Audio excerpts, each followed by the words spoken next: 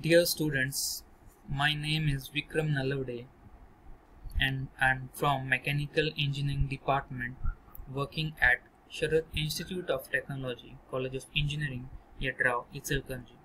Today we will discuss about unit number 4, that is joining processes. It is a part of the subject manufacturing processes 1.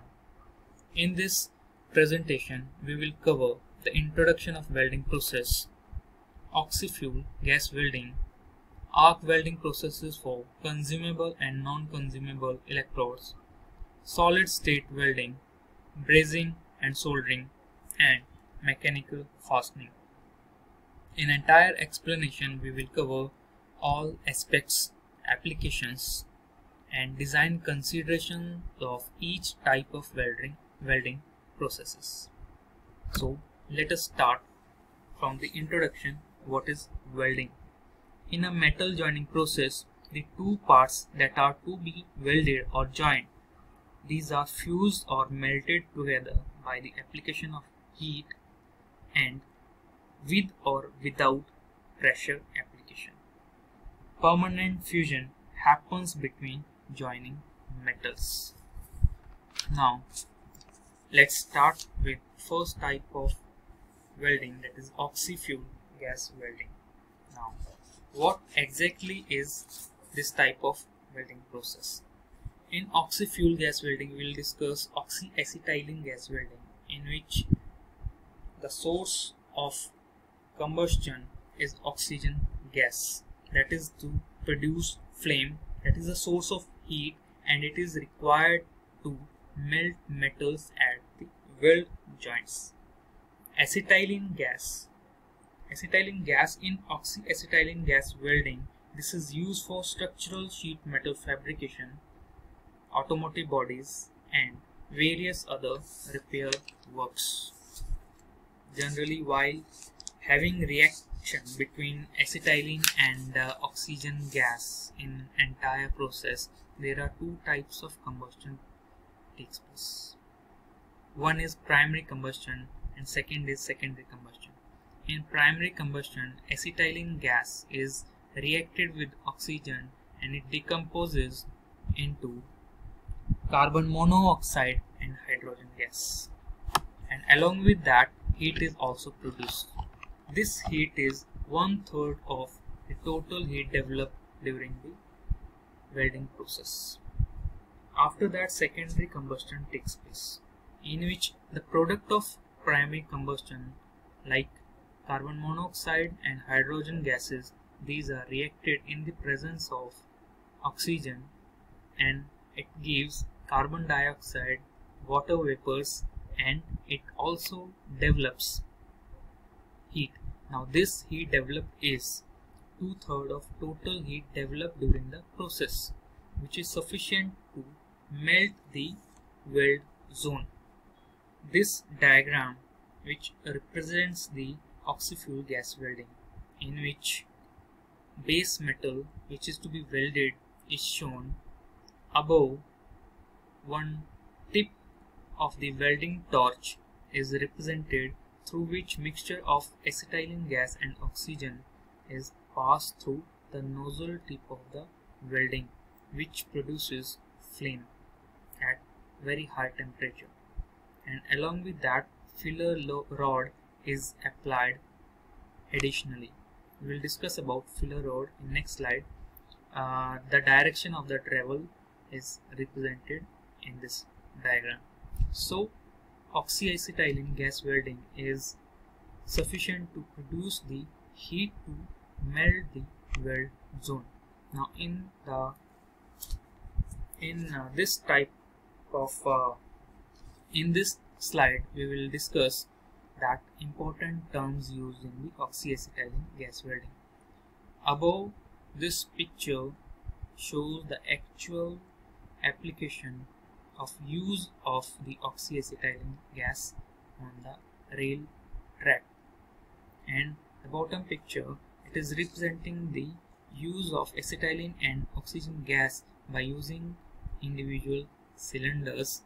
The pressure is controlled by the pressure regulators used in acetylene and oxygen gas cylinders.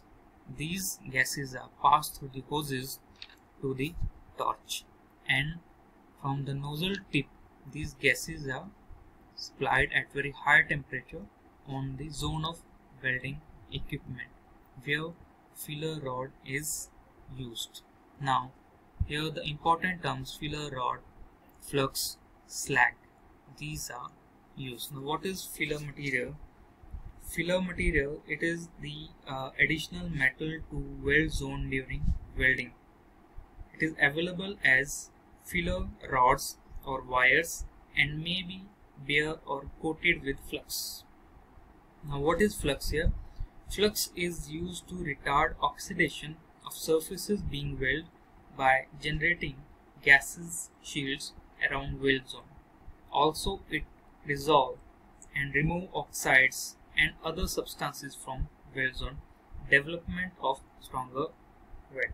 And slag is the compound of oxides, fluxes and electrode coating materials, protects the molten puddle of the metal against oxidation as it cools. Now in the previous slide I will show where the flame is coming out of the tip of the welding torch. When filler rod is used as an additional material near the welding zone, what happens when burning or combustion takes place?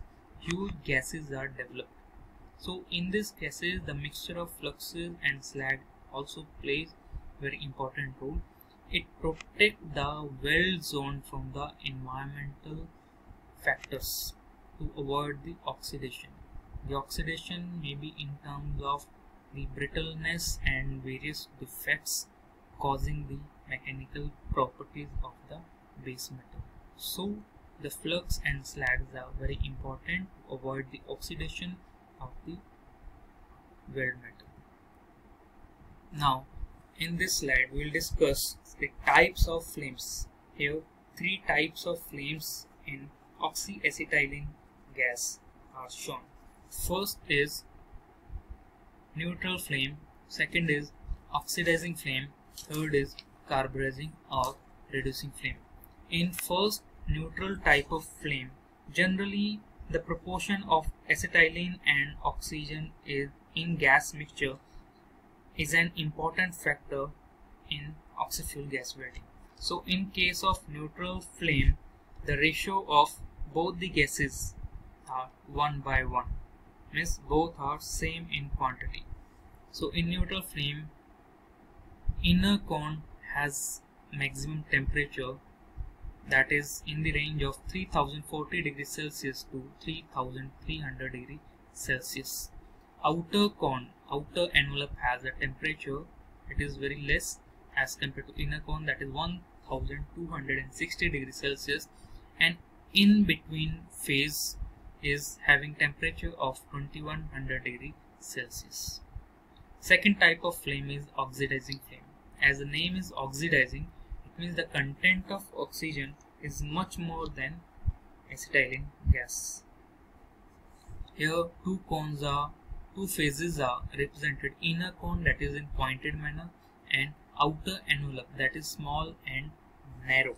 So in this, amount of oxygen is greater, it can be harmful, especially for steels. So the use of oxidizing flame in the case of steels, these are limited because it oxidizes the metal. But oxidizing flame is especially suitable for copper and copper based alloys. It is desirable because it forms a thin protective layer of slag. Now slag, we all know that it's a compound of oxides and it is covered over the molten metal. Third type of flame, that is carburizing, or it is also called reducing flame. It has three phases. First is inner cone, that is bright luminous. In intermediate phase, that is acetylene feather, and last phase is blue envelope. Now oxygen is insufficient for full combustion. Generally temperature of reducing flame is lower, and this is suitable for low heat such as brazing, soldering, and flame hardening operations. So these are the three types of oxyacetylene flames used in different applications depending upon the temperatures and various requirements. Now, as initially we have discussed that welding is a process of joining metals by use of fusion with or without pressure.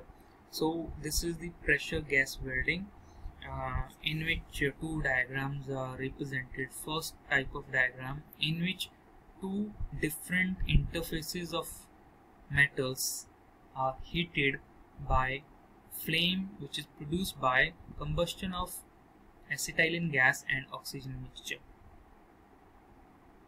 And in second type of diagram, the source of flame is withdrawn, which is removed, and the heated interfaces are joined, and these are pressurized to be welded, and the forces which are applied are called upsetting forces.